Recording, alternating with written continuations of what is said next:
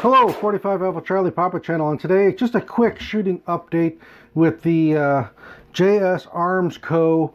muzzle brake on the High Tower Armory bullpup stock. I like it. It works. It worked well. It didn't affect accuracy at all.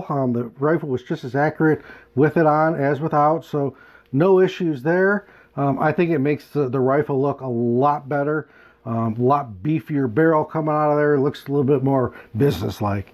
And compensating wise, yeah, I think I did feel a little bit of reduced recoil on it. Now, some of that might be the compensating part mechanism in this. It also could be the little bit of weight that you put on the end of the barrel here to help that. But, you know, if you're running something like this in competition, which some people are, every 1/10 of a second counts. So, you know, if it reduces recoil just that little bit so you can acquire and hit the next target quicker, that's a good thing.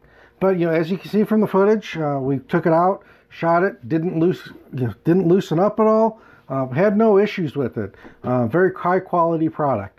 This is 45 Alpha Charlie Papa channel, and you know, thanks for watching. And it's just a quick update on the muzzle brake for the High Tower Armory bullpup high point carbine. That's a mouthful. With 45 Alpha Charlie Papa channel, and I am out. Thanks for watching. Please subscribe.